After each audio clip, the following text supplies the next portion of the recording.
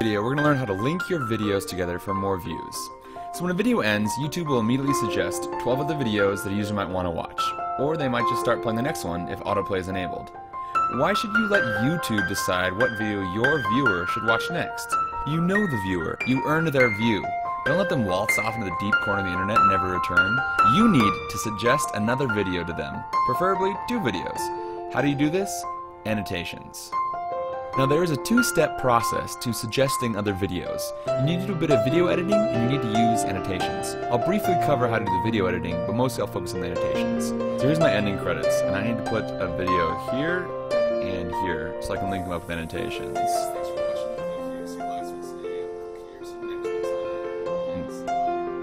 Okay, so let's do that. So go to my desktop, grab the first video, drag it on top right here. It takes over because it just thinks I want to insert something over it, but I want to do a picture-in-picture. Let's move that over here for last week's video. Move it down a little bit, make it a little bigger.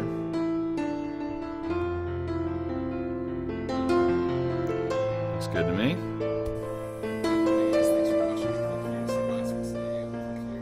Now you may notice a problem here. When I try to drag my second video on, it replaces the first. In iMovie right now you can only do one picture-in-picture at the same time. How do you get around that? Just export it, re-import it, and then do it again. File, share, file, export it. You can delete everything you have in here. Back to your desktop or wherever you exported it. Drag it back in. Go to your desktop, grab your next one, and repeat the process. Change it from cutaway to picture-in-picture. Hey guys, thanks for watching.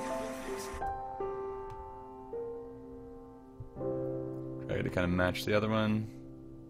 Take a chunk off the front.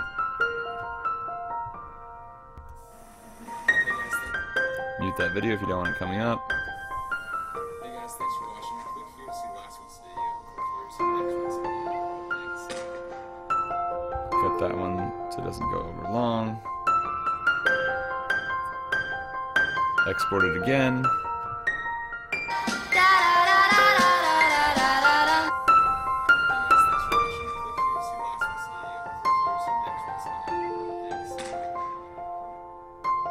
Now you notice that there's an explosion sound from right here. That's the video. It's using calcium carbide. It's kind of fun. But I didn't remove that from the video when I exported the first time, and now I can't because I deleted those. So make sure your audio is what you want before you export everything. So I would take that ending, put it on the end of my actual video, upload that to YouTube, and now we need to set up the annotations to actually link them together. Now unfortunately you can't set up annotations until the video is finished processing. This can be bad because sometimes if you have a really popular channel, someone could watch your video before you actually finish setting up the annotations. A way to combat that is to go to Info and Settings and set it to private until you set up your annotations just how you like them, then release it to the public. Alright, the processing is finished, now it's time to set up annotations. Now here's the Add Annotation screen. When you hit Add Annotation, it'll put an annotation exactly where the scrubber is on your video. So we want to find where the videos appear, right at the beginning of the video in our case, and click on Add Annotation. We're going to do a spotlight. Then move it so it covers the video.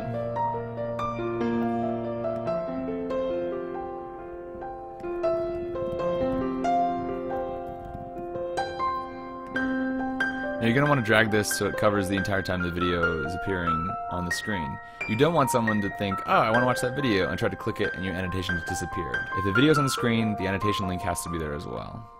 Now let's see how it looks. Hey guys, thanks for watching. Click here to see last week's video. Click here to see next week's video.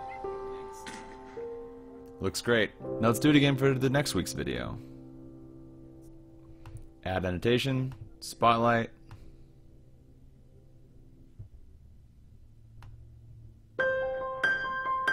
circle the video. Move the text box down. Now I keep saying next week or previous week's videos, but what if we don't release a video every week? It doesn't matter. You can use this to suggest any kind of videos.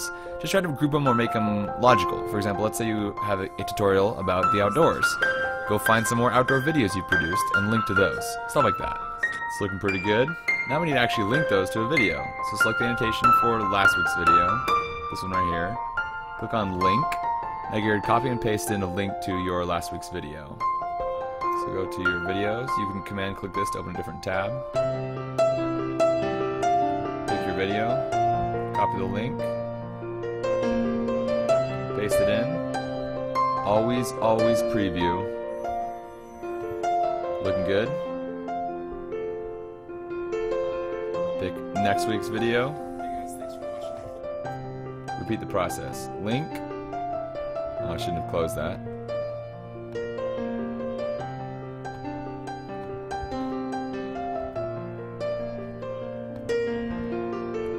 Always preview. Looking good. It's saved. Now we can apply changes. Now the annotation tool is sometimes a little bit glitchy, a little bit tricky, so you always want to check to make sure it's actually doing what you think it will. So let's go back to our video manager. Let's actually watch my video and see if the annotations appear as I wanted. Hey guys, thanks for watching. Try clicking them. Yep, that one worked. Let's try the next one. Hey guys, thanks for Yep, that one worked as well. Now a common problem is, what if you don't have your next video? It's not released yet. How do you link it? The solution is to pick a clip from your next batch of footage and then add a text link saying coming soon, and don't actually link it to anything, which you then change to the link once the video is live. If you have no idea what your next video will be, just add some footage of you. Some people might notice it's not actually footage from the next video, but that means they actually care about your videos, and that's a good problem to have. There you have it.